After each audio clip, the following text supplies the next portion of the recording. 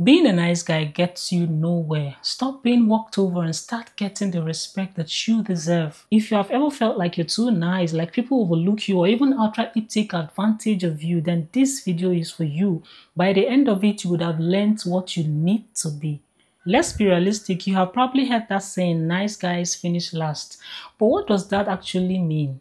See, society tells men to be polite, agreeable, even self-sacrificing. But when taken to the extreme, being a nice guy can backfire. Women, friends, even colleagues can see you as unassertive, too predictable, or even a pushover.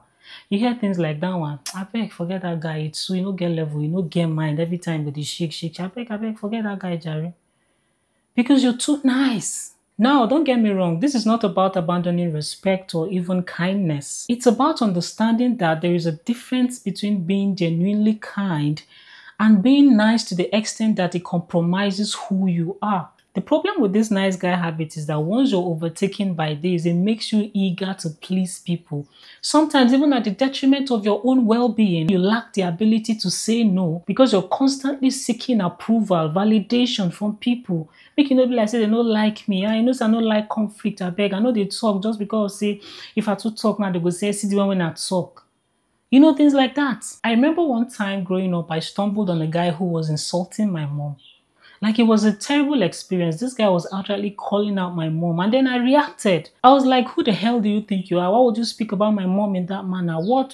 Before you know what's going on, everybody came out. Hey, what's happen? Long story short. When they judge this matter, they can say me, no matter what, not supposed to disrespect that brother because last he na grown up. Look at me trying to fight for my mom, and what did I get? People were telling me that no matter what, this guy is older than me, blah, blah, blah, blah. I was like, what? But do you know what that did to me? It kind of made me call back into myself. Because every time I'm faced with a situation where I have to stand up for myself, for that period of time, I always remember the fact that maybe later now they will not blame me. If I speak up for myself, they will blame me. And it made me not stood up for myself when I needed to. But that's in the past now. And I believe that a lot of people have experiences in life that has made them just called back into being this nice person, nice guy.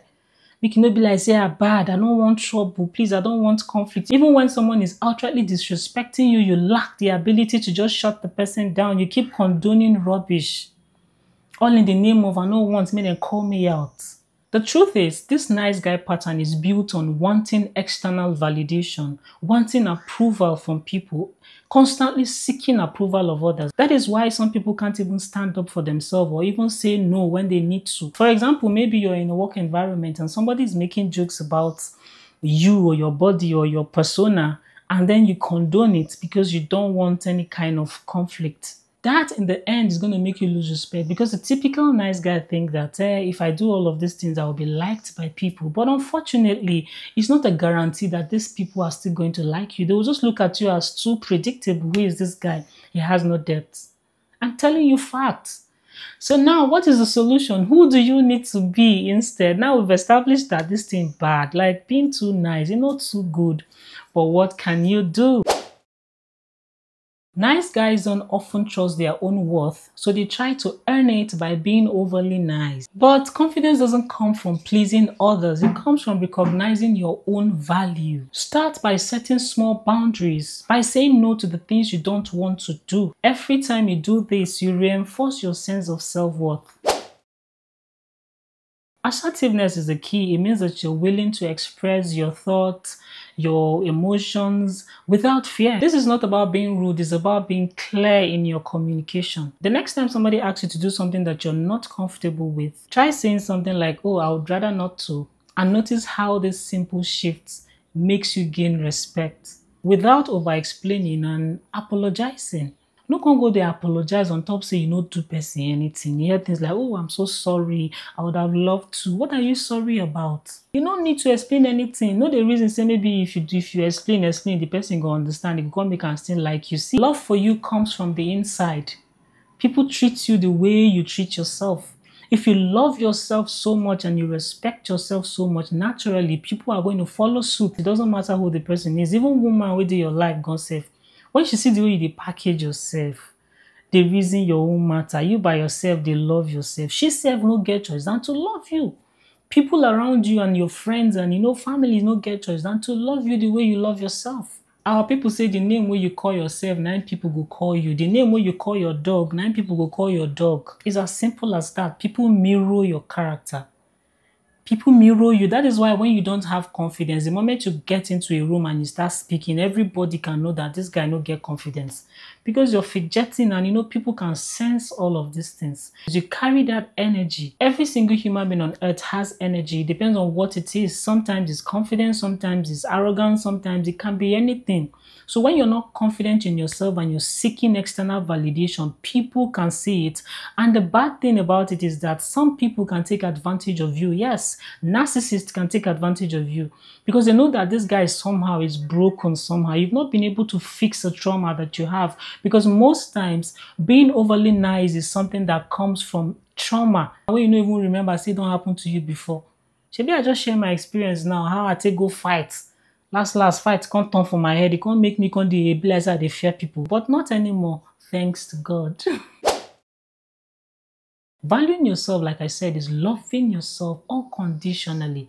Be kind to yourself. You see those sweet words where they always use to encourage people? Tell them to yourself. Like in the famous words of Lisa Nicole, serve others from your saucer. It means that your cup is already filled up, overflowing to the saucer. Now you're serving people from the saucer.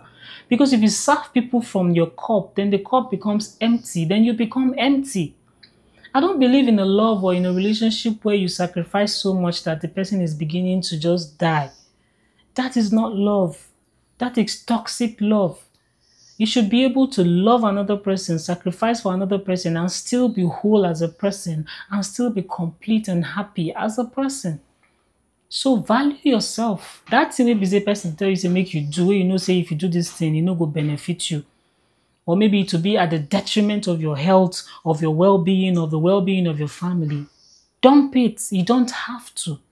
You don't need to do them. And trust me, when you develop this trait, you attract quality people to your life. Kindness is not an obligation, it's a choice.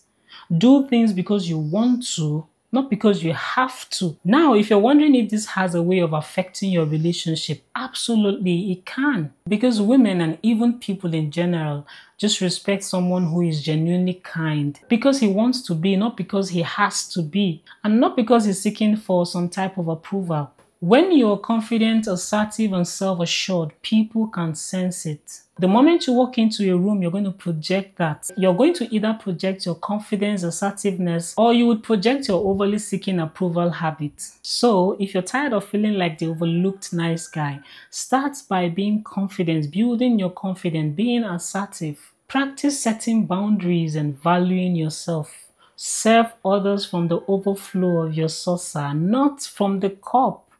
Because if you diminish what's in the cup, it's going to affect your well-being. Always remember that. Have enough and a little bit of leftover to give to others. If you found this video helpful, hit the like button and consider subscribing for more insights on relationship, personal growth, and how to become the best version of yourself. And if you're new here, my name is Wendyzeal. Thank you so much for watching. If you like this video, which I know you do, check out this one on the screen and I'll see you there.